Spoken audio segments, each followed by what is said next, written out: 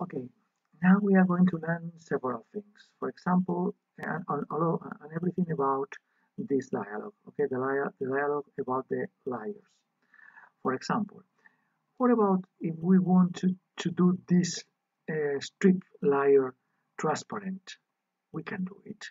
Okay, we can move this bar and then we are making transparent.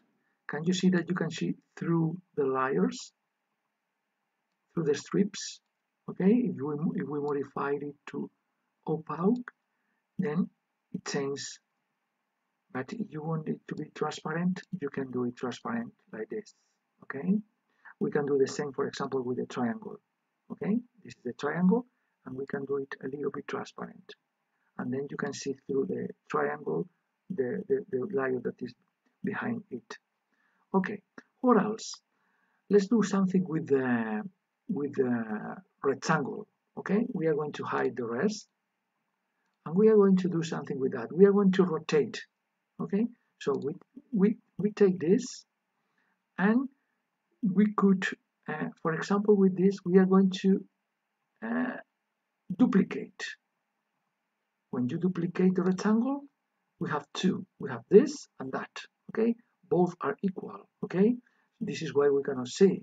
But if we move one, if we move one of them, for example, the copy a little bit, then this is what happens. Okay, if you are not happy moving it, you go to the undo history and then delete the action of moving. Okay, but we have the two layers left. Okay, what can we do with that? We can rotate this. We are going to rotate it. If we rotate this, we use that. Remember that in rotation you have the corrective and the normal way. We are going to use the normal way. We select this, we rotate it a little bit and rotate it.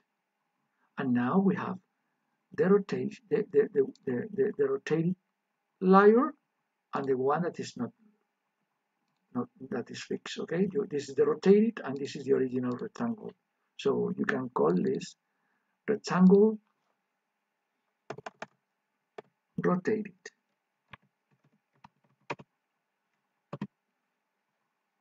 Rotate.